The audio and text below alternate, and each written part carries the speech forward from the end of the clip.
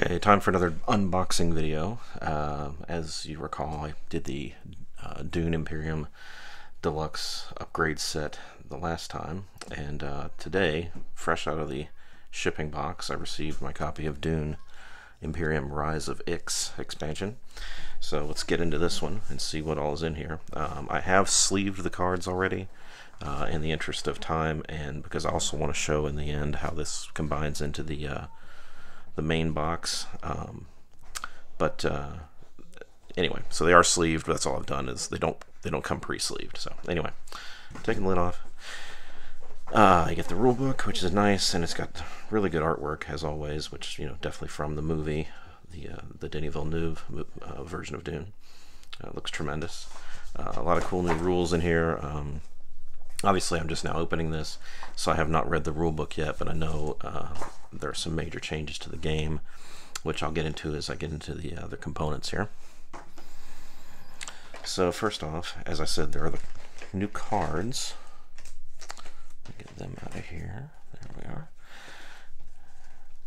And there is a promo card that comes with it when you order this directly from Direwolf. It's this Boundless Expansion. I'm sorry, Boundless Ambition card, and that's a pretty cool signet ring effect, and some cool artwork there of the Baron. Can't get enough of the Baron, so that's pretty cool. So that's the promo card for this one. I'll just go through the other cards real quick. This set includes Jameis, finally. Jameis was a friend. We've got Bounty Hunter. I'll just show these for a second. If you want to take a look at them longer, just pause the video and see. Water Peddler. Home Delegate. Freighter Fleet. Another Bene Gesserit card. In the Shadows. Same thing. Court Intrigue. An Ix Guild Compact. That icon there is the new Dreadnought game piece that's included. Desert Ambush, obviously a Fremen card. Local Fence. Imperial Shock Troopers, that's a cool picture. Nice Sardaukar with a laser gun there, very nice. Sayadina, Fremen and Bene Gesserit, very nice. Weirding Way, good picture there of Jessica and Stilgar. Truthsayer, I believe there's another one of those. Truthsayer, yep. Emperor and Bene Gesserit. Negotiated Withdrawal. Let me move my thumb out of the way on that one so you can see it. Another one of the Negotiated Withdrawals. Spice Trader. Imperial Bashar. Guild Chief Administrator. Web of Power. That's a cool looking card. The artwork in this game is just beautiful. It goes really well with the movie. It's just tremendous artwork. Appropriate. Embedded Agent. Esmar Tuick gets representation in the game. Satellite Ban. The Ixian Engineer. Another Ixian Engineer. Treachery, because what would Dune be without treachery? Treachery again. A Guild Accord. That's pretty cool. Shai Hulud finally gets a card. Very nice. Oh, look at the Fremen Bond on that one. That's a nasty combat card. It's expensive too, though. As it should be. Full Scale Assault. More Sardaukar there. And these cards here, I did peek at the back of the rulebook, so I wanted to see what these were for. There's a new game mode, an epic game mode, which kind of extends the length of the game to 12 victory points, and makes it a little bit more kind of hit the ground running. You have 5 troops in your garrison to begin with instead of 3 barracks. I'm sorry.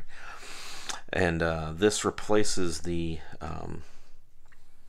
Dune Desert Planet card of the starter set of cards you get. So gives you a little bit more valuable card to start with, a little more functional card if you're playing the Epic game than the Dune Desert Planet card, which is good. And also the artwork, again, it's really nice. It's from that opening scene with the Fremen attack on the Harkonnen spice mining.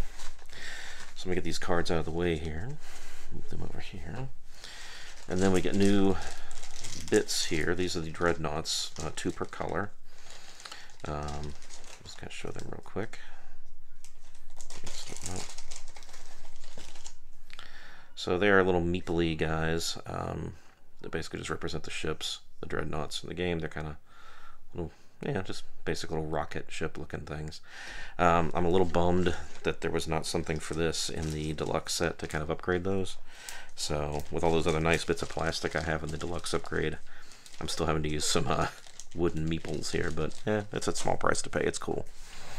There are more. Here they are. More House of Gaul cards. I sleeved these in clear. These were all sleeved in the Dune sleeves that I got from Direwolf. But I clear sleeve these because I don't like I said in my other video, I don't really use the Hoggal deck. I use the app, but for those who do, I'll just run through this real quick so you can see the additional cards. Interstellar Shipping, Fold Space, Smuggling, or Interstellar Shipping, Dreadnought. So these are just basically the new spaces that are on the Ix board, or the Chom board, that's replacing a section of the main board. Dreadnought, Tech Negotiation, and Tech Negotiation. So put those out of the way here. We do have some new houses, leaders to add to the game, which is always nice. A little more variety to that. We have Prince Rumbar Vernius. His gun cannons and his dreadnoughts have strength of 4 instead of 3, so he's really good with the dreadnoughts. He's a dreadnought heavy character. That's pretty cool. And then Tessia Vernius. A lot of text on her card. I'll leave that one there for a second. We've got Archduke Armand Ekaz.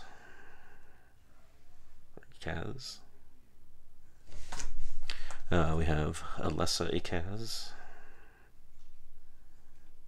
Elisa. Viscount Hundro Moritani. Very cool.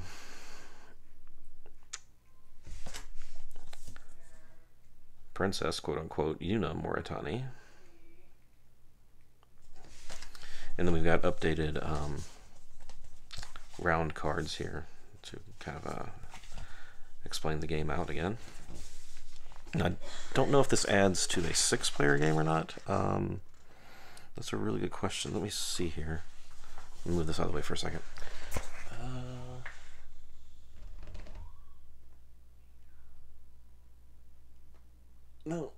No, it's still a 4-player game, so that's what I figured. Oh, I guess it has to be a 4-player game because there's only 4 colors of miniatures in it, so yeah, of course. We have new intrigue cards and new conflict cards. I'll just run them really quickly too. Let's see, skirmish. These are all conflict ones. Conflict 3, economic supremacy. That's a heavy one. And then all the intrigue cards here. We've got quid pro quo, strong arm,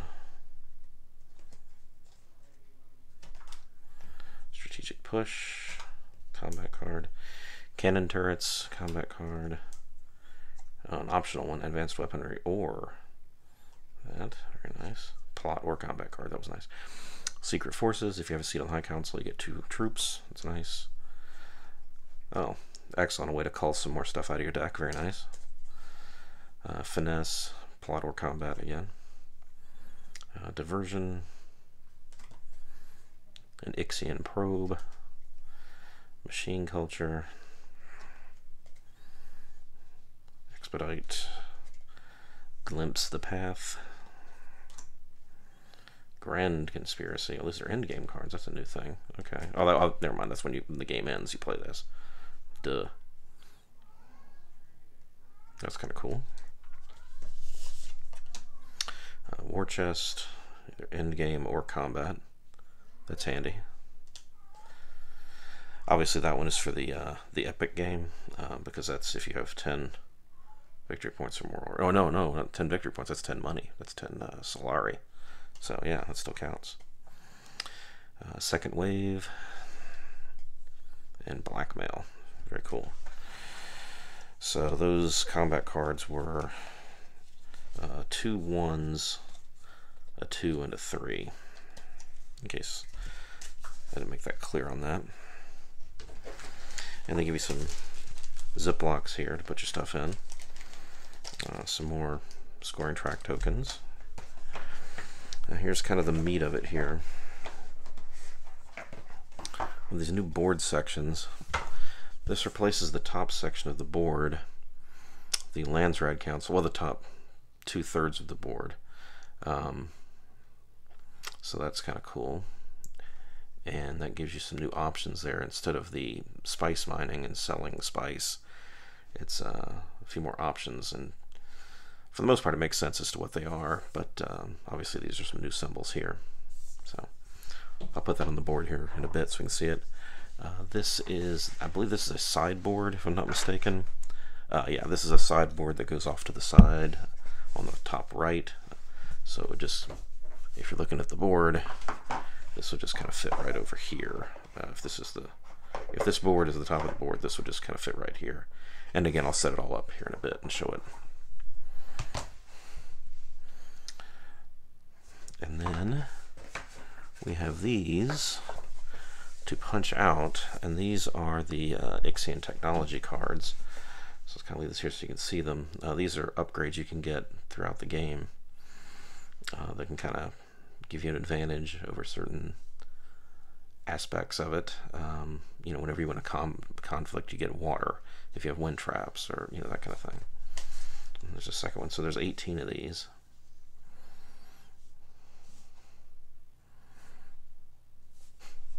And as a fan of the old Avalon Hill game, I am happy to see Chalmurky in a Dune game again. That makes me happy. Alright, and that is it. The rest of the box is another Ziploc. So I'm going to take the other game set here, and I'm going to open it up and see how this all fits. Well, first I'll set up the board, and then I'll see how the rest of this all fits. So let's move this over here. Get this right here. Put the camera down for a second. Whoa.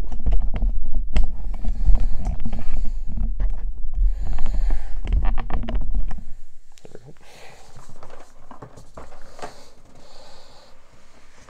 go. Okay. The rolls pop right out of here. So first off, the board. Let me move this out of the way. Board here was like this originally, and then with this new board section here, I'll have to move this out of the way. So where's my board? So this actually is just an overlay.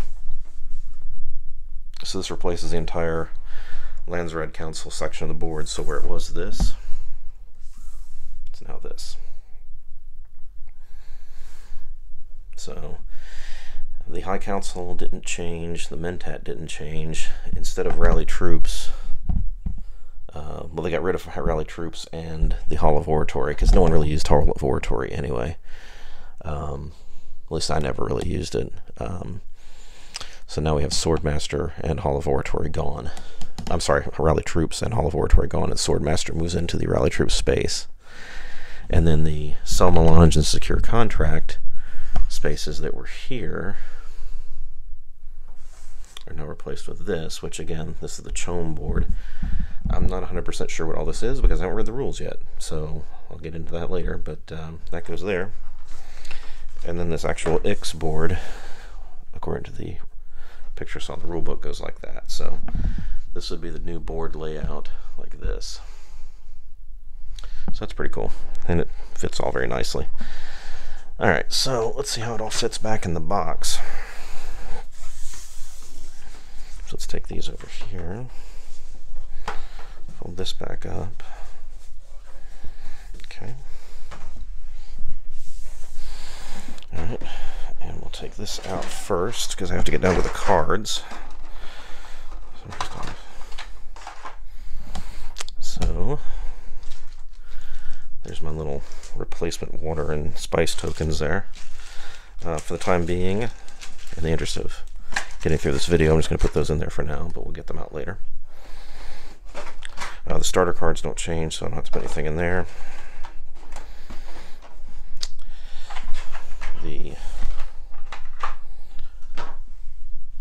house cards here, we get new ones of those, but the well is obviously deep enough that these will fit, so I'll just, ooh. Just lift that up there. And put everybody right back in there the way they were. And that's perfect. Alright, and then let's go over here, put that back there. And then we'll get the cards out here, and this shouldn't be a problem at all.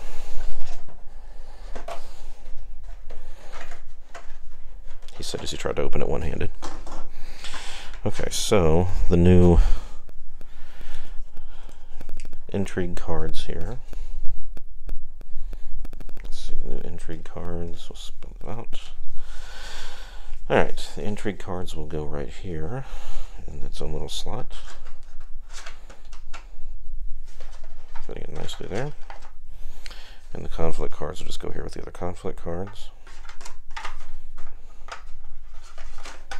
There we go.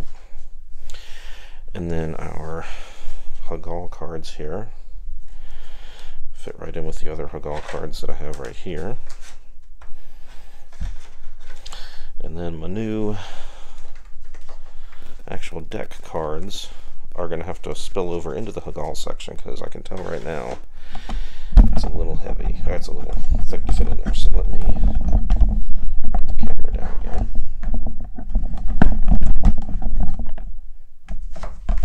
This out of the way.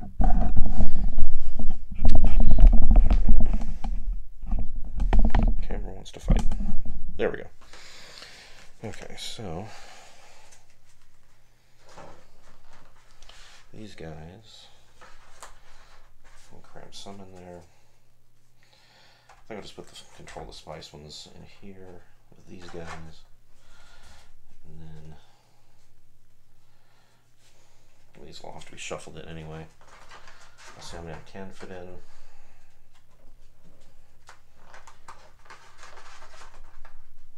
I don't know, they're fitting pretty good. Actually, they do all fit just barely, even sleeved. So other than the 3 or 4 cards I need to keep out anyway, which are the ones for the Epic starter set, everything does fit very snugly. It fits. So that's good. So I'll pop that lid back on there. Put him back where he came from. And then I should have possibly made room for these punch outs, but that's okay. Excuse me. I believe, if I'm looking at this right, it looks like this might be sized to fit. Oh, it is. Look at that. Look at that. That's perfect. They knew. So that fits there. I bet this fits right here. Yep.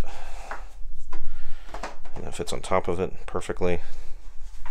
And then this fits on top of all that perfectly.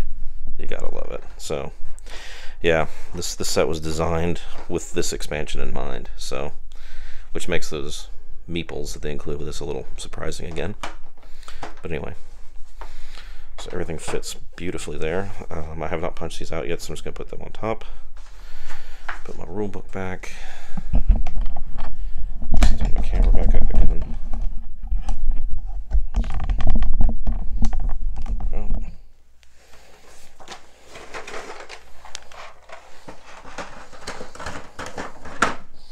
Fit that right back in there. Get my base rulebook here. Get my X rulebook here.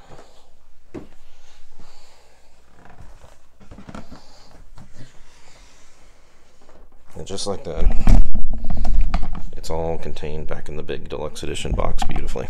So that is it. That's the unboxing of the Rise of X, which has now been unboxed and included and combined into this. So this will go into my storage area. But that's it. So anyway, let me know what you think. Like, subscribe, share, etc. And if you have any questions or anything, feel free to ask me in the comments. Thank you. Have a good day.